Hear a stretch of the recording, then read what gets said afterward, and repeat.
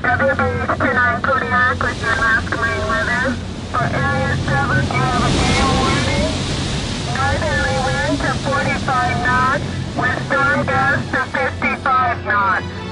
These buildings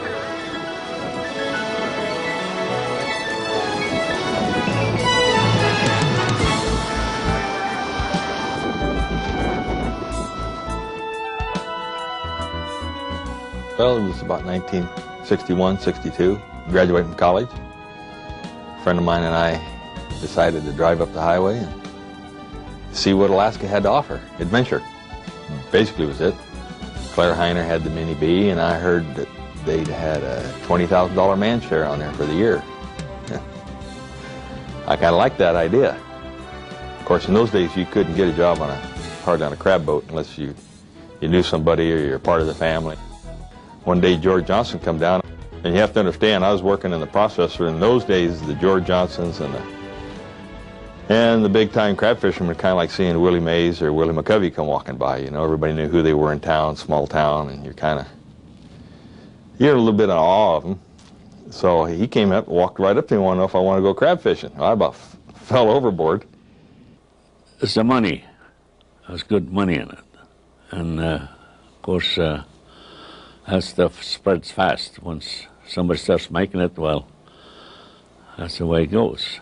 Well, when I first got to Seattle, I had $80 in my pocket, and I was fortunate enough to run into Jerry Oaksmith, who introduced me to Bill Ritter, who in turn hired me with his company as a processor. And that was my start in Alaska.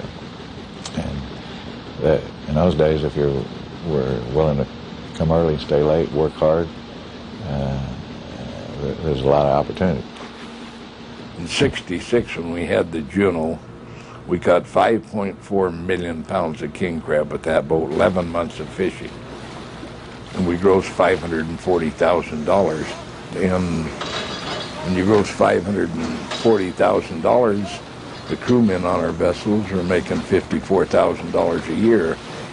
So in '66, I mean, $54,000 was a lot of money for anybody's language, you know. Well, I remember the first year I worked, I'd actually calculated out I made more money than my father had made in 5 years. Now, in those days, you could go on the work deck of a boat with rain gear and a pair of boots and actually dream that you could own the boat someday.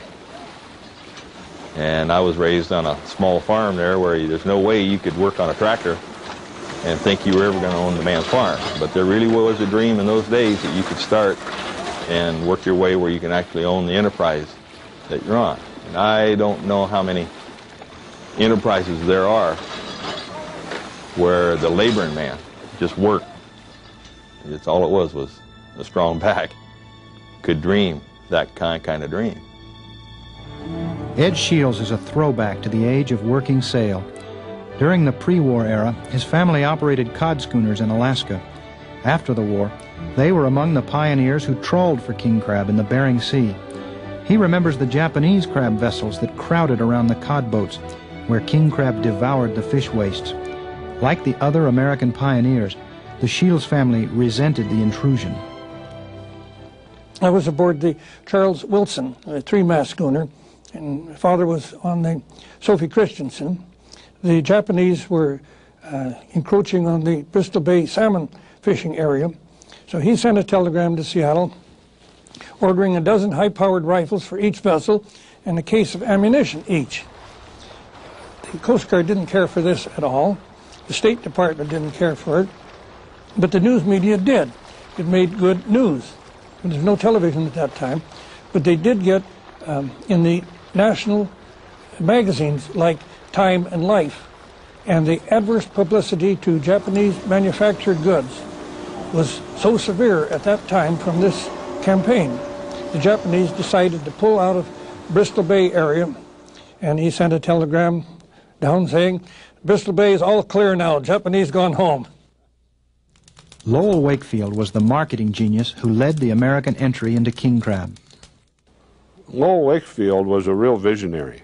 He was a man that had a vision that sometimes was difficult for the rest of us to see, but he believed that king crab could be the gourmet food of the 20th century. I guess if it was a true grandfather of the present industry, it was Lowell Wakefield. Well, basically, the problem was that the resource was so healthy that we were catching more crab than we could actually process. And so we had to figure out methods to process crab faster and put it into a form that could be sold domestically. Lowell Wakefield, the Wakefield Fisheries, did a tremendous job in innovating crab in the shell. Well, the Japanese dominated the market with the canned product, and the geisha brand was world known and probably the market leader by a significant degree. And Lowell always believed that you cannot compete with the canned product. And the story is that he learned that crab froze extremely well because he had started off his career in canning, and one night they didn't have time to can all the product, so he thought he was putting it in a cooler, and it ended up being in the freezer, and the product froze, and when they thought it out, they realized that it was probably a superior way to preserve the product than canning.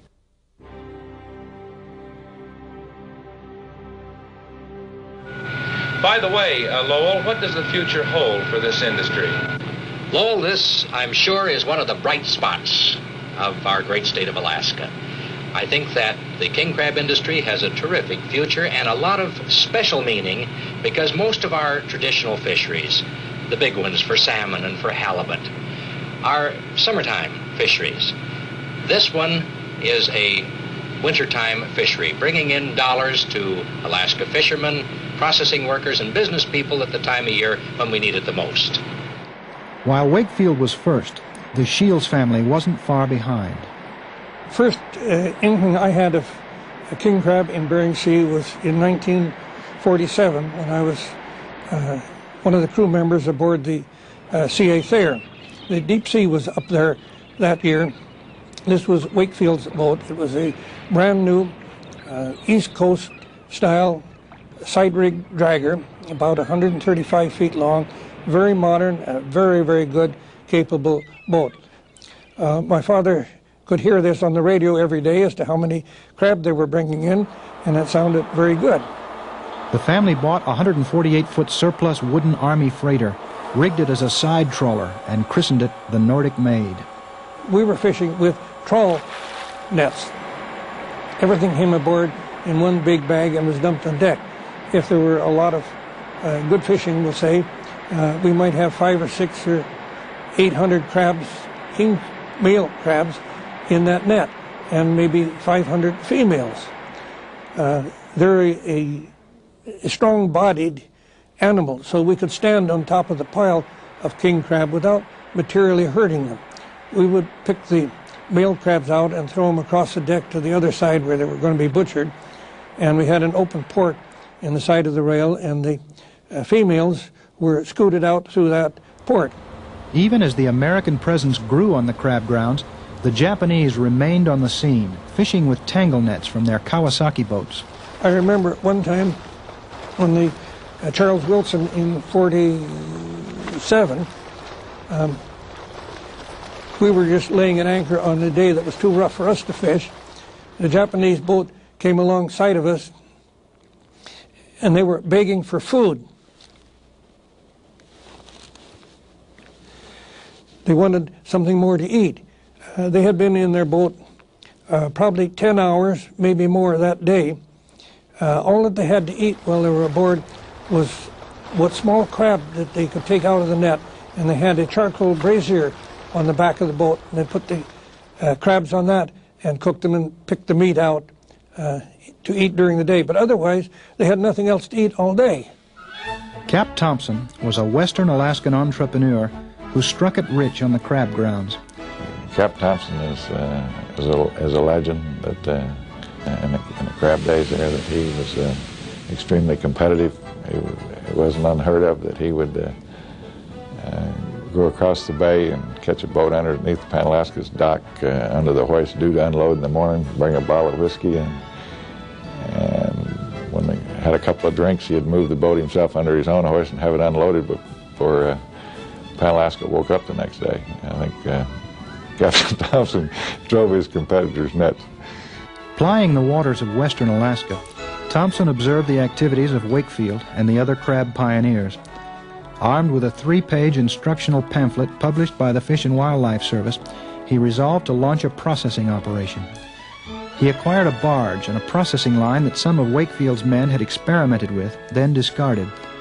He announced the establishment of the Aleutian King Crab Company. And then I put an ad in the Kodiak newspaper that I was going to process crab in the Aleutian Islands, and was urging fishermen to come out there. And so 2 power scows showed up from Kodiak. And when they came, of course, I said to them, look, I don't have a nickel to buy a crab with, but I know where the crab are. And if you're willing to wait, I'd never processed a crab before, why, I'll buy your crab. And I was in it for 5 years. The total investment for Aleutian king crab was $1,610, and sold it for $4 million in 5 years. At that time, that was money, of course, then. Bob Resoff was another pioneer who would strike it rich in king crab. A Russian Aleut from the tiny village of Ninilchik, he built company after company and sold them to Fortune 500 firms like W.R. Grace and ConAgra. As a businessman, says a contemporary, Resoff always knew when to hold 'em and when to fold 'em. He got his start at the poker table. Well, anyway, I spent 5 years in the service, and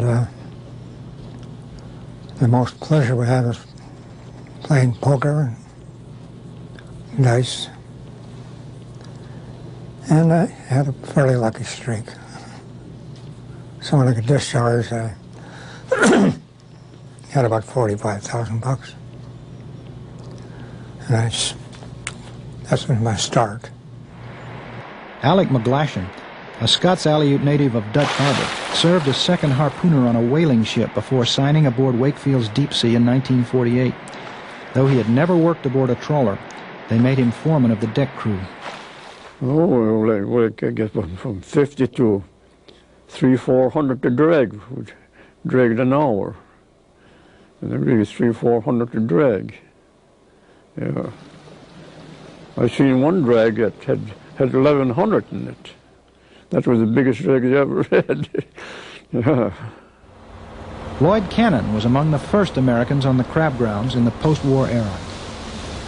First, well, my father got some tangle gear, and that would have been in the winter of '47. And I was going to school, but on weekends I'd go out in Couch and Middle Bay and help him pull his tangle gear, you know, all by hand off the bottom and untangling the crab out of the nets. You know, the Japanese style, they cut the nets and pull the crab out. My father couldn't afford to cut the nets, so we sat there tediously and untangled. You know, we didn't catch very many crab. If we had a crab, we caught 25 crab. It was a big day, and they sold them on the street corners in Kodiak. Joe Kurtz and the Cook Inlet pioneers in the village of Seldovia decided pots might be the answer to a more efficient crab harvest. They built the first king crab pots out of the frames of surplus army cots. Took the springs out and knocked the pots apart. It was easy to do. It took a heavy hammer and heavy chisel and one whack, and you cut the rivets. They stood 2 of them up on edge and cut the third one in 2 and took the pieces that we got out of that for the end pieces. And that ended up with a pot that was about 4 feet by, really it was 63 inches, because that's what a army cot was. Other fishermen had experimented with enlarged versions of the round Dungeness crab pot used to the south, but they proved too light to properly tend bottom in rugged Alaskan waters. The Seldovia bed frames produced a superior king crab trap because they were heavier. Industry leaders began experimenting with pot frames made of 3/4-inch iron rod, then 1-inch rod. When we first started, we had different type of pots. It was round pots, and they only weighed about 100, 150 pounds at the most. Now they're square pots, 7 by 7, and they way up to 700-800 pounds. And of course they fish a lot more too. More and more fishermen became aware of the opportunities in king crab, and the harvest began to mushroom. Meanwhile, Wakefield was making inroads in the marketplace with in-the-shell product, especially in the New England states where bright red king crab emerged as an affordably priced substitute for lobster. By the mid-1960s, the good times had started to roll. We started fishing in Kodiak in about the month of June, and then we moved on up the line, went to Chicknick, Sandpoint, Dutch Harbor, eventually Adak. We stayed in Adak till about March or April, following spring, and then we went back to Seattle, done whatever repair work had to be done on the boat, and in the month of June we started the cycle all over again. We went to Kodiak and migrated like the crabs. And we could catch more crabs than they could handle on the processors, and far more than they could sell. So the season in them days was limited to how much money a processor had available to him and how much inventory he could pack. And when he got as much crab as he thought he could sell the rest of the year, everybody stopped and they went down and tried to peddle their products. So in the early days, it wasn't the season that stopped the fishery, it was the ability of the processors to sell a product that they were processing. Stan Tarrant, whose Pacific American Fisheries Company helped finance Wakefield's crabbing ventures, launched an early processing operation at King Cove.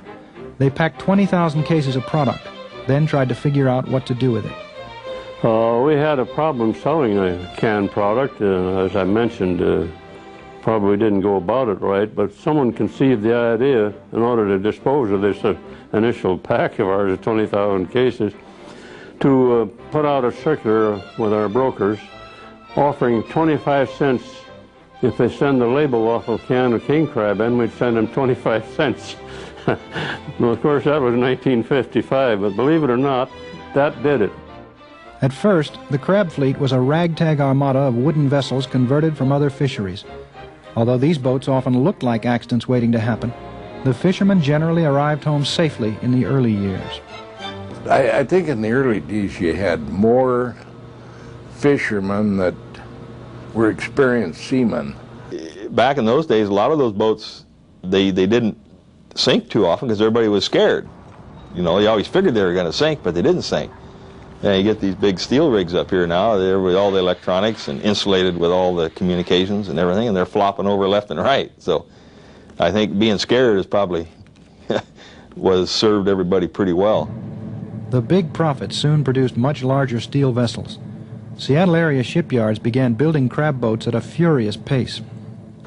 1960, but then, you know, we wanted to go to Dutch Harbor and Adak and the Bering Sea, and it wasn't going to be done on a 54-foot boat built in 1917, I'll tell you that.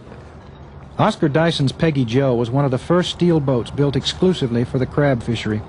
From the beginning, Dyson had a clear vision of the industry's future. The king crab fishery has done more for Alaska and the fishermen than any other fishery. So about 1969, I think we got the first order for a crabber, the Olympic. And of course we designed a totally new boat. It was a 94-footer.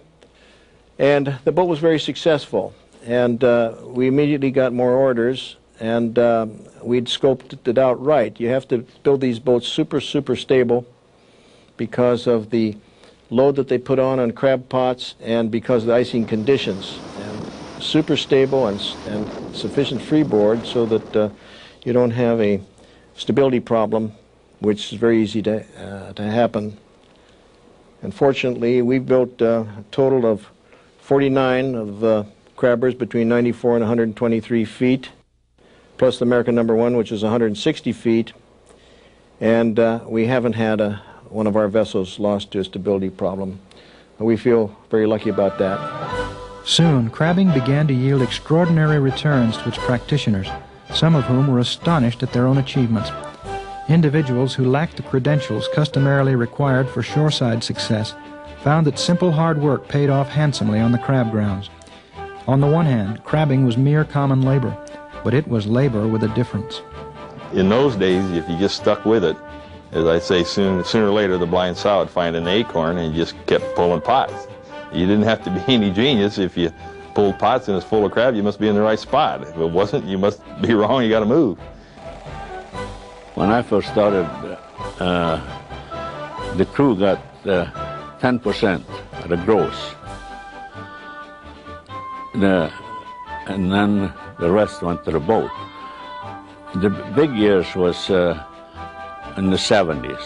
So when prices started jumping up, and then there was some terrific shares. There was cruise shares up to $100,000 at that time, which was big money in any place.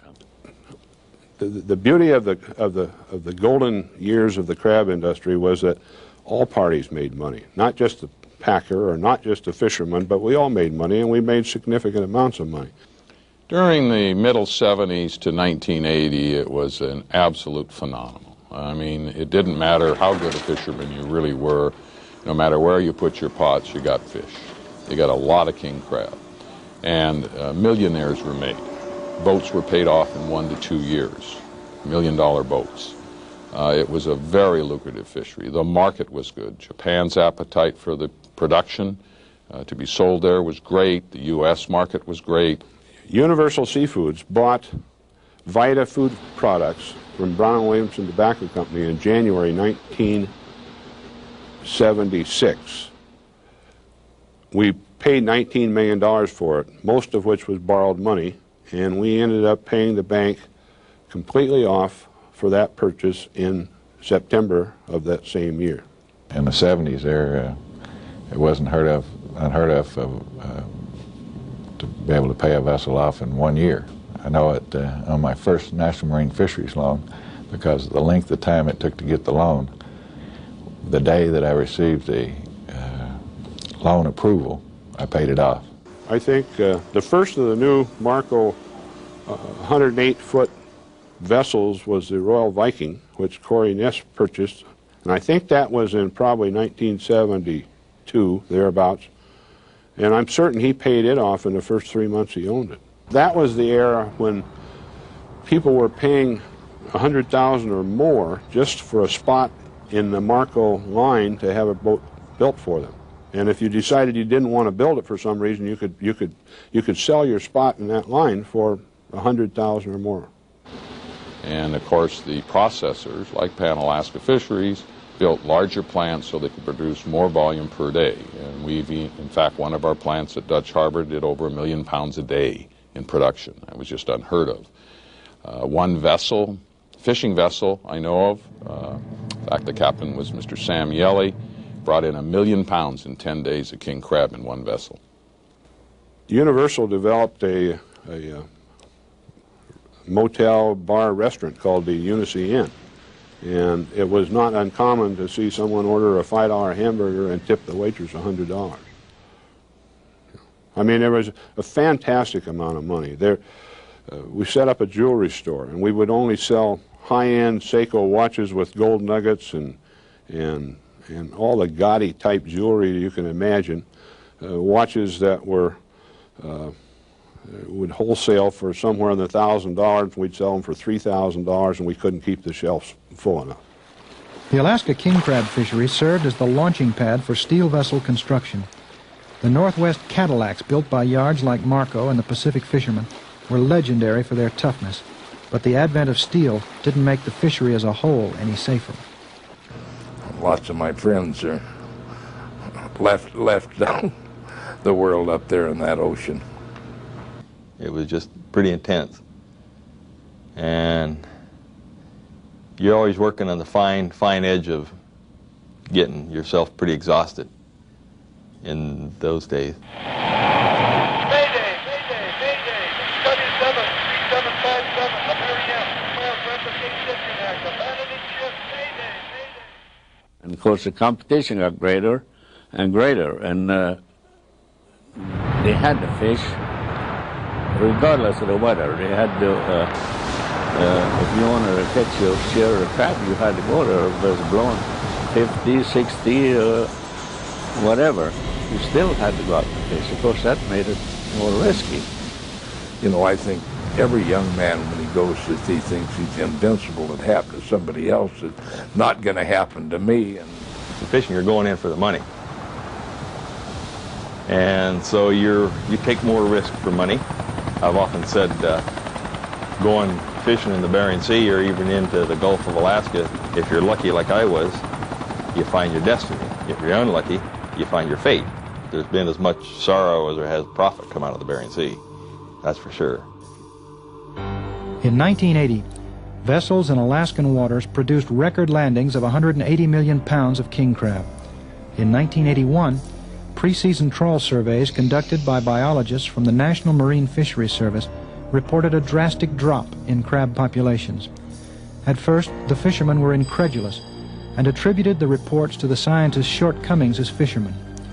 When the 1981 season began, however, an exceedingly painful reality began to emerge. Something had devastated the crab stocks. Well, you could ask all the scientists, they don't know. And there's all kinds of answers given by the scientists, that there was a major interruption in nature, that there was a disease found in some of the crab. I think one would have to reach the conclusion that especially king crab cannot withstand a commercial fishery. You know, I don't know. I don't know whether it was overfishing. I know when I first started in the Bering Sea, there were the Russians and the Japanese out there with tangle nets and gear, and we fished. We'd go 10 days lucky to get one tank of crab. And that was slow fishing, 6, 7, 8 hours for a couple of years. And all of a sudden, we had a period of 6, 7 years where we caught more crab every year, and the stocks kept going up. And the quotas we went up because the stocks were on an increase. And so I don't really know if it's. I think it's too complex for this little brain to comprehend. The high-flying crab industry was brought to its knees. You know, values of vessels that may have been worth $1.5 million at that time, you could buy them on the street down here for $300,000 or $400,000. I mean, it was, you know, just a washout is what it was. And we basically had nothing to do. We owned companies that were geared to processing in a very short period of time this large quantity of crab, and then suddenly we had nothing to do. At the end of 1981, when the disaster come, Pacific Pearl and the Wakefields and the Panalaskas, they went by the wayside. And for instance, in Acatan, we had 13 processors in Acatan. Today we have 1. You know, and I think the real professional fishermen, very few of them went broke. They staggered along and fished some snow crab and tendered some salmon and managed to make a living and survive and make their payments. In our case, we had built a cold storage in Redmond, and we had the Unisea Inn, and that was the only revenue-producing things for Universal Seafoods at that time. So you reduce your staff, you do everything you can to stay alive, but it wasn't much of an existence. One of the things, though, that happened that is a plus is that a lot of the innovative fishermen decided that, well, we've got to do something else with our vessels. And that's when we really, in essence, started up our trawling industry. Today, vessels still ply the Alaska king crab grounds. And because of sky-high prices, fishermen whose boats are paid for can still make a handsome living stalking the big crustaceans. Nevertheless, the king crab fishery of today is a dramatically different enterprise, and young fishermen out to seek their fortunes are hard-pressed to repeat the experience of the pioneers. You know, I got my start with a pair of hip boots and a skiff. Now a young man can't get a start in the fishery unless he's got an awful rich relative or something like this, because entry permits cost too much, vessels cost too much, and you know, you couldn't go get a 40-foot boat and go out and say, I'm going to fish crab along the shore here, and as soon as I make enough money, I'm going to build a bigger boat. Those days are gone forever.